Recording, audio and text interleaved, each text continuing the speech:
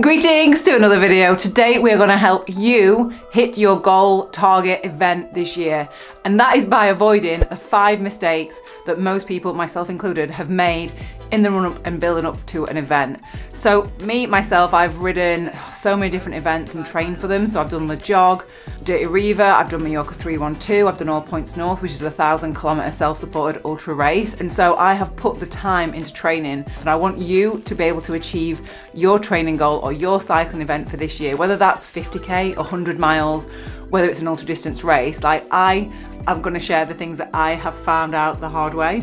And also I've roped in Phil Burt, who is a bike fit physio, just incredible brain of knowledge to be able to talk about, I guess, bike fit and preventing injuries.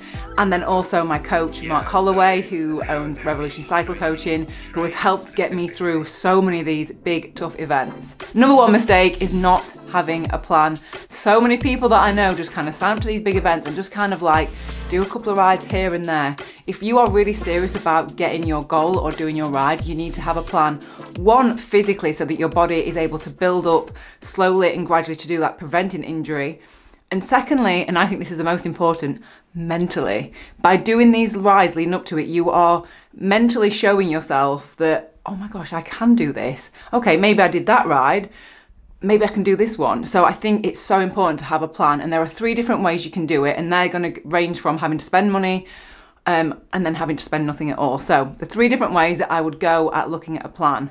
Number 1 is the coach route. So getting someone like Mark to, create a training plan for you. You tell him your event, he will give you program workouts of how to actually do that. I think that takes all the guesswork out of it. So having a coach and someone to speak to and figuring that out is so invaluable. So the second way is, and this is unbelievably clever, so it's a widget on the Garmin Connect app, or you can do it on the website. So you put your event into that website and you put it into the calendar, and then it will work back a training plan specifically for you to suit that workout. So you'll need a heart rate monitor and the power meter to be able for this to work.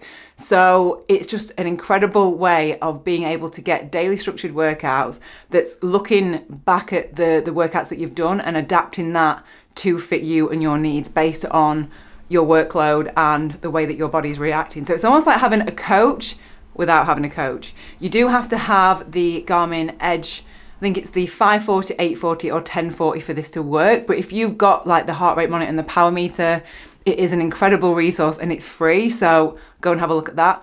And the third way is if you're like Katie, I don't have a power meter, I don't have a heart rate monitor, I don't really like that side of it. How can I still get fitter?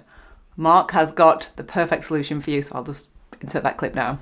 For something like the 312, for example, which is a really, really long ride in Mallorca that's going to take you several hours, you want to be able to ride your bike for a long period of time. So you're going to want to be sat in zone 2 on your training rides an awful lot. And if you don't have any technical devices measuring what zone 2 is, perceived effort-wise, it's a conversational pace type ride. So if you imagine that you had someone next to you and you were chatting away, you'd probably get a little bit out of breath towards the end of your sentence, but it should be an easy ride. And you get a huge amount of benefits riding in zone 2 for progressively longer periods of time. So that would be my ultimate tip for potentially a longer distance event and shorter distance events as well. You want, in technical terms, you want to push out the limit of your aerobic exhaustion. So the only real way to do that is by riding your bike in zone 2 for longer and longer periods. You can kind of cheat the system a little bit with some targeted intervals at tempo, for example. But if you haven't got any of those measuring devices, a heart rate monitor or power meter, then by just riding your bike in progressively longer periods in zone 2, you'll get a similar level of adaptation, and you'll push that aerobic exhaustion further back into the ride. The second most common mistake that people make is not being consistent. Consistency is the most important thing that you can be, and that is dependent on how many hours per week you've got to train. And it also means being very specific on the amount of hours, because there's no point, and I get it, you get really excited before you sign up for an event, and I'm like, I'm going to train like 15 hours a week for this. I want to be so fit by the end of it. And then you get 2 weeks in and then you're like, I actually haven't got time to do this amount of training because of family commitments, work commitments. And so then it just completely drops off. But if you had been more conservative and been like, do you know what, I could probably do 4 hours a week, and you can keep that consistent for, say, 10 weeks, that is going to get you so much better results than just doing bursts of like loads of training. Also, to be consistent, I would recommend getting a turbo trainer if you are serious about your event, because turbo trainers and training indoors takes all the other elements that you've got out. So you've got the weather in the equation. Also time limits as well. So it's so important for me for time. I'm actually going to get on the turbo today because I don't have time to go out and do my ride, because the session that I'm doing today is probably at an hour and 10 minutes indoors. But for me to go outside and do it, probably going to take me like just over 2 hours. And that is because I need to ride somewhere to find a hill to be able to do my intervals on without having, roundabouts to contend with, or busy roads or traffic. And the turbo that I use is the Garmin Tax Neo 3M.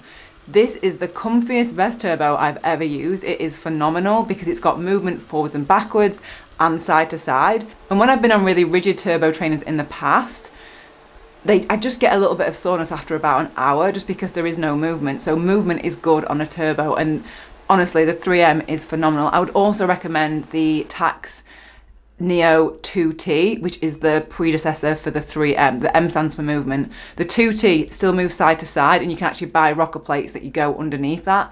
But that is also a brilliant turbo trainer if you want one that's a little bit more affordable, but it's still got all the good benefits of being able to move. The third one is not actually training for the event that you've got in mind. I see people on Strava and I know that they've got this specific event in mind and their training is all over the place. They're doing random sessions here, there. There's no point for me, example, doing sprint efforts and sprint intervals if I'm aiming to do a 500k or 400k ride. So for me, one of my goals, and you'll see it coming up very soon, I've got a multi-day back-to-back event that I'm very excited about, also very nervous about.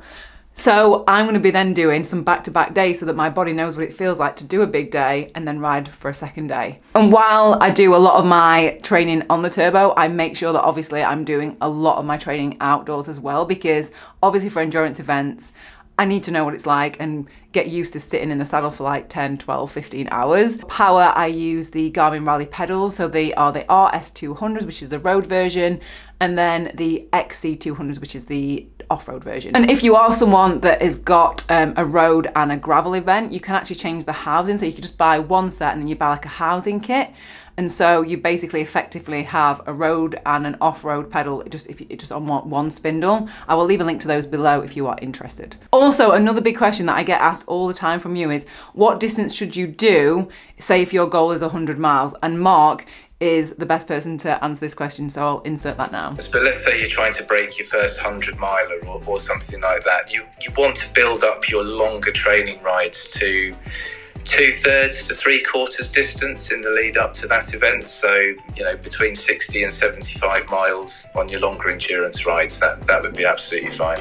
The fourth thing is, and I'm very guilty of this, is not planning for things to go wrong. Like if we have a training plan and we're training for the event that we want and it's all running smoothly, that's amazing. And we'd all be super, our highest fitness levels if that was the case. But we have other things that come into play, like work. We have extra commitments at work, for example. We get ill or we get injured, or we ride through, I'm talking about myself, you ride through a session that you're like, no, I really want to do this session. This is in my training plan. And with an injury, I had an injury and I just was like, it'll be fine. And that pushing through that made me not do my event. I trained for months to do this event. It was all points north. I had a bit of a sore Achilles, a little bit of a niggle. That niggle turned more painful, about 60k from the end. And I was like, it's more faff for me to go and find a training station. I'll just ride it back. I'll just ride through the pain. That was a big mistake. And you should never, ever do that, because that meant I couldn't ride the event that year. I was gutted. I was so disappointed. So do not ride past pain like that. And Phil, Physio Bike Fit, has got some really good advice on that now. So I'll insert that here. People encounter illness or injury or something else, maybe work, and they have a training plan. And the training plan is like this, maybe like 12 weeks long. And the event is here. And the event doesn't move. Right? It's the same. I've been through this many times with free Olympics and Tour de France every year. That doesn't move. But but this doesn't always run. So what you should do is plan for it not to go to plan, right? In other words, be comfortable with it not going right. And what I mean by that is don't try and play catch up. So if you have 2 weeks off the bike and the plan isn't here and you've lost fitness, don't try and squeeze in all that training beforehand, because the one and only thing we are certain of in the world of sports medicine science is how load spikes, massive quick changes in loading, and that can be any form of training off the bike and on the bike, they're very closely correlated when people break down and injure, you know. People will really often spend money and move the dial once they're in pain and discomfort. What I would say is if you can be prophylactic, in other words, get that done before you end up with the injury, nothing worse than trying to reverse back out of cul-de-sac of being injured, you know.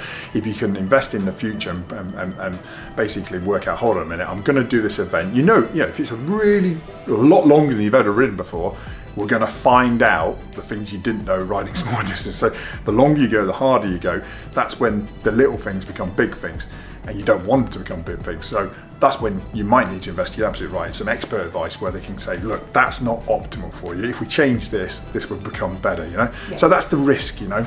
I'm all for people doing these longer, harder things, and some people are doing some crazy things.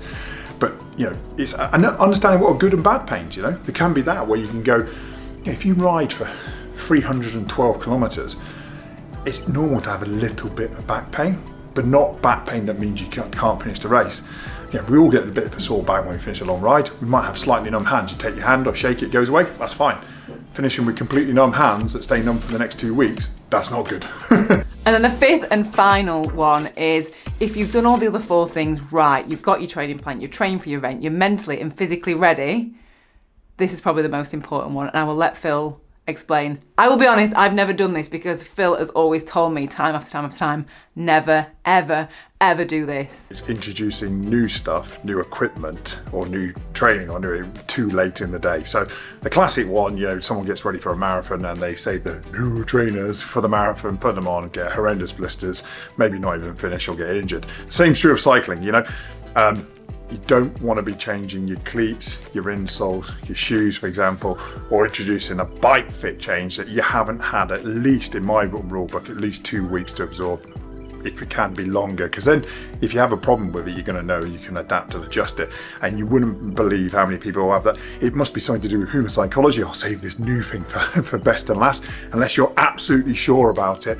That way you've done it 100 times before and it won't have any ill effect on you, then don't do that. Bed things in before you go to the event, and then you can have that confidence on the start line that everything that you've done is there. So I hope that has helped answer your questions and give you a bit of encouragement and inspiration to be able to go after the event that you want to this year. And if you've not picked one yet, choose one, because I never thought I'd be able to do some of the things that I've done, but with a bit of dedication, a bit of time, you can do anything that you want on the bike. It's just putting the time in, building your fitness to be able to get to that level, and I promise you can do it, I promise. Any other questions, leave them in the comments. I am aware that I've not mentioned anything about nutrition in this video. That's going to be a whole separate video. If you've got any questions about that, leave it in the comments.